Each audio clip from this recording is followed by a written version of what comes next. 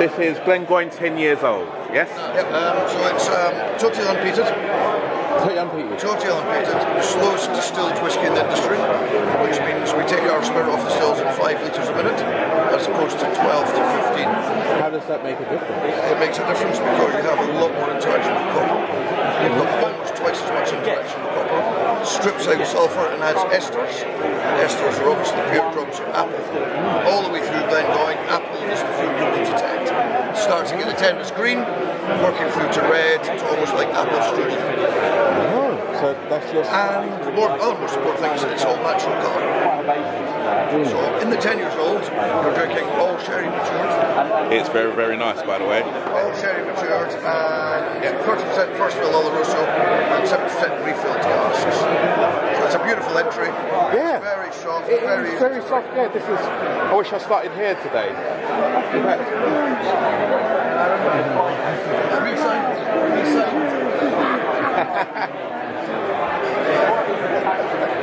Fantastic. Yeah, this is very, very nice. It's very light. This is the kind of thing that you'd love to have at the beginning of the evening and kind of thing. Yeah, exactly. This is the kind of thing where when I'm talking to people and they go, oh, I don't like whiskey, and I say, you just haven't tried the right one. You want something quite light, something you could actually try, something you can put in a flask and pass around and say, hey, here's something that's not going to be too harsh or too bitter. Or anything. Yeah, this is exactly the kind of light stuff. Cool. Right, so that was Glengoyne 10 years old. This is 12-year-old, yeah? So the 12-year-old is now moving into the 20% first fill bourbon casking. Yeah. 20% Oloroso cherry and 6% refilled casks. And every element has gone full term and then married together. So there's no finishing. So 12 years in bourbon, 12 years in first fill sherry, 12 years in refill, and then married. Oh, wow. Okay, so you're now getting the influence of the American oak coming in. So you should get almost like a toffeed apple. This was a nice green apple. This is almost going to be a toffeed apple. A little bit of citrus popping in from the American oak. I've seen that done in some others, but that's really quite unusual. All of our stuff is full-term maturation. None of that finishing stuff. There we go. 12-year-old Glengoyne. Chris, you alright? Hey, you got it then. 15 is typical Glengoyne, totally unpeated, very slow distillation. We've put this one together by using 30% first fill bourbon, 20% first fill Oloroso, and 50% refill casks. So you're getting a bigger influx now of the American oak, so it's more vanillin, a little bit more coconut coming in, and it's almost like a tropical flavour, pineapple, mango, with an alcohol shot, so it's very well balanced. And it's quite delicate, isn't it?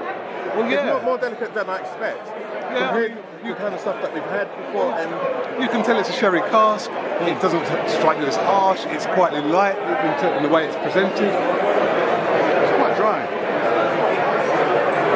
It is, but I can see what he's going on about with that tropical taste. I can get that kind of bit of banana, but I can't really get too much of the fruitiness. It's, Get a pineapple, get a banana.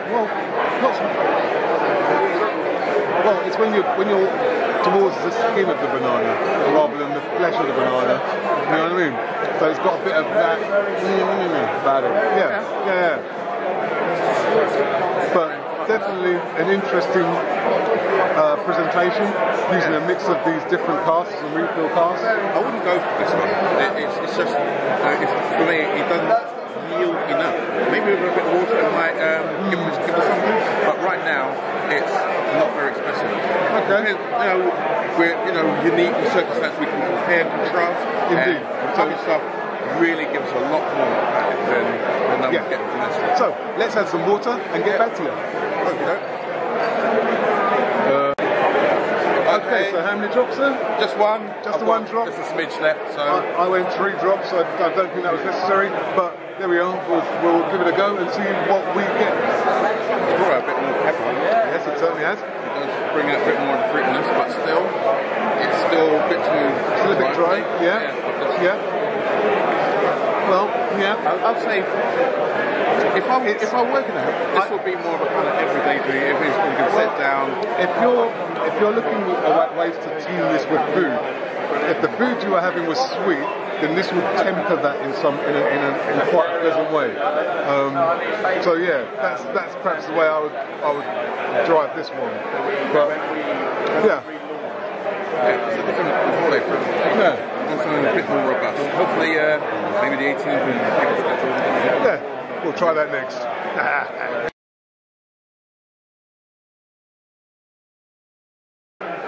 Glengoyne 18. Let's see what's going on the nose. Get on there. You can smell a million miles away from the 15. No, not at all.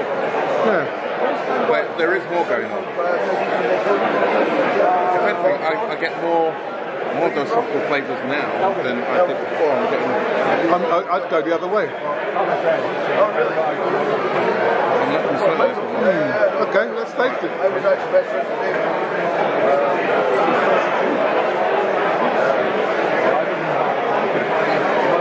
Sweeter, much sweeter. I'm getting more, a bit more apricot, a bit of mango.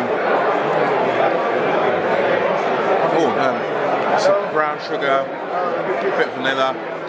So I'll be very surprised if sherry cask wasn't involved in there somewhere. For sure, but it's not a dry sherry cask. No, it's got much more sweetness to it. There's an influence, you can tell with kind of brown sugar and that influence of bourbon cask. So, yes. Let's have a look. What have they got to say for themselves? Well, vanilla fruit, ripe apples, there you go. First fill sherry cask. Yeah, there you go. Yeah. So I'm actually getting the hang of this. They said it couldn't happen. So yes, first fill sherry cask. Whereas that other one must have had a bit of bourbon in there, and so it's ratio is slightly different. Yeah, so, yeah, I'm not concerned at all. Oh, by the way, Jason does like to cold. Sorry? Jason does like to cold. I'll keep an eye out. Excellent. Well, I'll keep an eye out for that. And that's this, and we'll move on to I don't know what's next.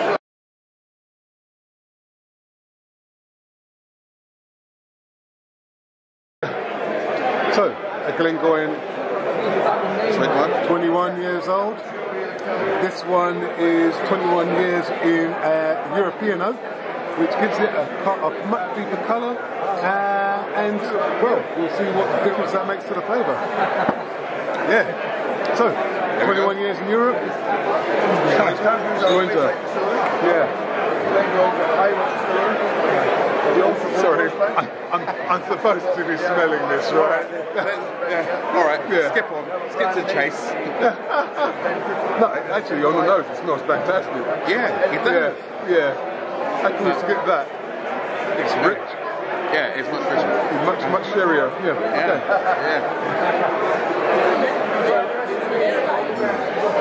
I do like it. Fuller bodied. This is definitely, I like this one. Yeah, and while it's slightly dry, it's got a sweetness backbone to it, which keeps it balanced nicely. It's got the finish is really cool. Yeah, the sweetness. It's not over. There's a muscovado sugar coming through in a very big way. You know. Yeah, but it's not like that Demerara trying to over sweeten and overdose. It's very refined. It's very nice. It's not overpowering. Yes. By all accounts, it's 92% in the first fill cask, and they use the extra bit there from a refill cask just to balance those flavours, which I think the master blender has done to great effect. Yes. It's very extra jam. Yes. Find out what the price is, but very worth it. Yes. Let's find out. Right.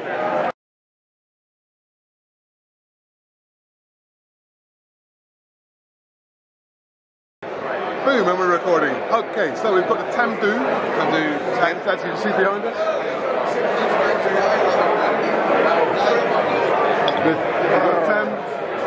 We've got Tamdhu10. Yep, Tamdhu means black hill. Yeah, it's actually pronounced Tamdhu. Tamdhu. It says where it is on the tin. Absolutely. So, So, Tamdhu, what's it like on the nose? Well, let's find out. Very sherry. Yeah, very sherry? Yeah. Yeah? I'm liking the smell of that. You can get all those sweet vanillas, caramels. Yeah? You don't think it smells a little oily on the nose? Yeah. There's a very slight sweetness. Nah. Very, very slight. It is very sweet though. It's a very nice flavor. It's very, very cool. Yeah. So let's see what it's got to say on this. Yeah, okay.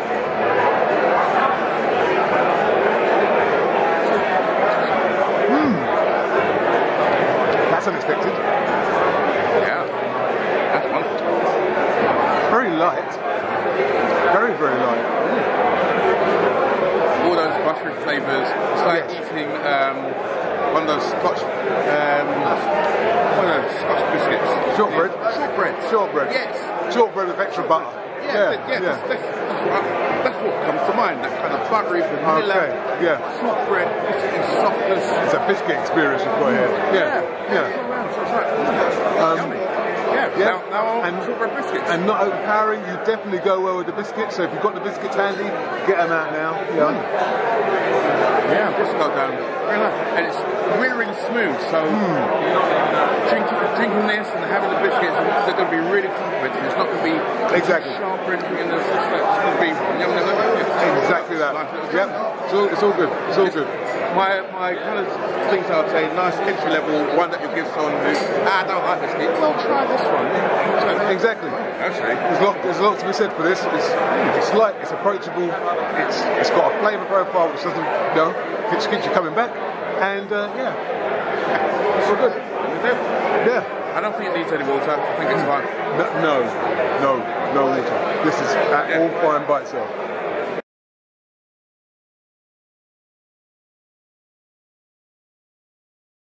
A little bit of everything going on. Yeah, so this is Tamdhu Cask Strength. Yeah, batch number 3. Batch number 3. 100% sherry cask. And it's 53.9 or 58.3%. Yep. So exclusively matured in sherry cask. So I'm expecting a sherry bomb. Yes. No age statement. What's the ages of No age statement on that. It's done for 10 years old. Okay. So up to who knows? Oh, okay. Wow. Well, all under 10. All under 10? Wow. That's a bit of experience. Right, okay. Thanks very much. Well, okay, let's see what we got on the nose. Doesn't smell as much as you would expect. It's all locked into the alcohol. Absolutely, yes. The more I stick my nose in, the more I'm picking up the harshness of. Yes, you pick up the high alcohol. So I think water is going to be needed. Absolutely, it's definitely going to be a water one. This one, but there is a bit in there. It is, but my nose is. Yeah, I think it's. Wow. Yeah, that's rich. That's a rich, very bomb. The dark fruits, the marzipan, it's got it all. It's very, very rich. That's delicious. Yes, this is the dessert that you can slice up. I want some water in mine. That's what I want. I think that's probably a good idea. Yeah. We have slated there. So, back with the Tamdhu, we have added some water to our Cask Strength concoction, and let's see what that's like. More expressive on the nose. No change in the nose. And then let's taste it now.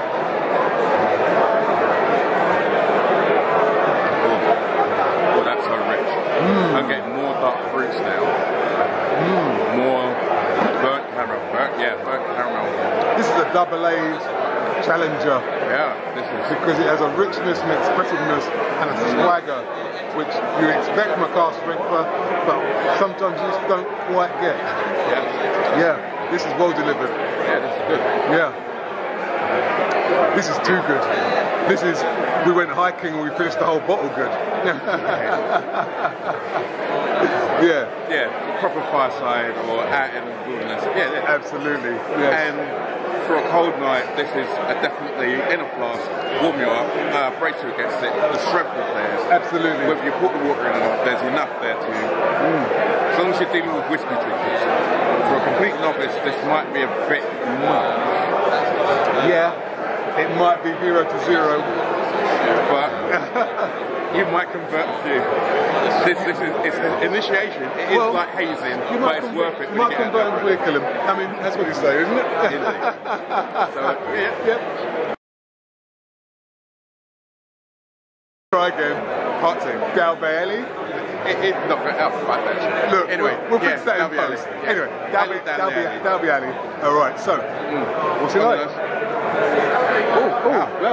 Now this is expressive on the nose. Yeah, you know, this one is all exclusively in sherry. So it's exclusively sherry, is it? So yes, that comes through on the nose, that's for sure. In big time. Yes, yeah.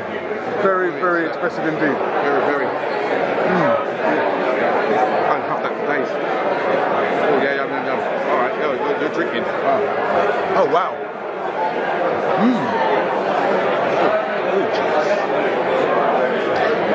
This is the best of the lot. Yeah? That's why it's on the... Yeah. That's great. I mean, the Cask Strength was fabulous. This is unbelievable. Yeah, Dalbeallie. You have to find out what the deal is on the price point of the Dalbeallie, because the Dalbeallie would be the one that I would... Annie Dalbeallie. There's only one Abbey of Dalbeallie. Striker for Newcastle. Yes, okay. Yeah, great. Anyway, well, if they don't get it, it's then.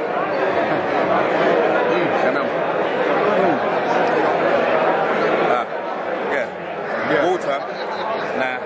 Yeah. I'm sure water will probably go well with it. Water will definitely open it up, but you know what? I'm enjoying it. That's what I'm going to do. Definitely enjoying this one. So, this is good.